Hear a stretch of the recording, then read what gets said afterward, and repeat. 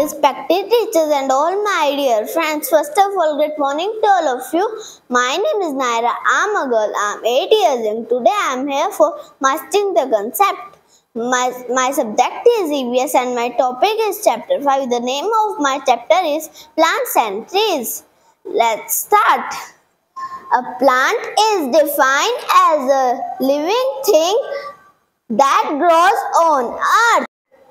We get fruits, vegetables, medicines, plants, paper, wood, etc. from plants. Now we will discuss what are herbs. Very small plants that have soft stems are called herbs.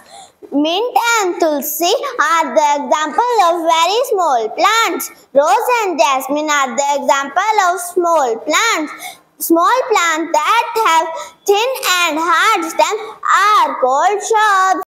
We have discussed what are plants. Now we will discuss what are trees. Big and strong plants are called trees. Peepal, mango, neem are the examples of trees. Now we will discuss what is deforestation.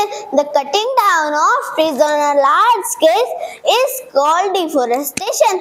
Afforestation is the process of planting more and more trees.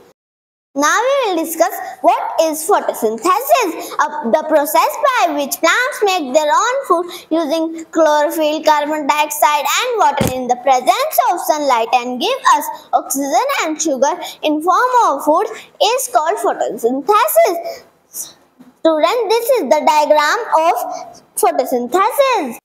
So students, today we have discussed what are plants and trees. There are 6 types of plants. First herbs, second shrubs, third climbers, fourth trees, fifth aquatic water plants, sixth creepers. So we should plant more and more trees. Thank you. Have a nice day.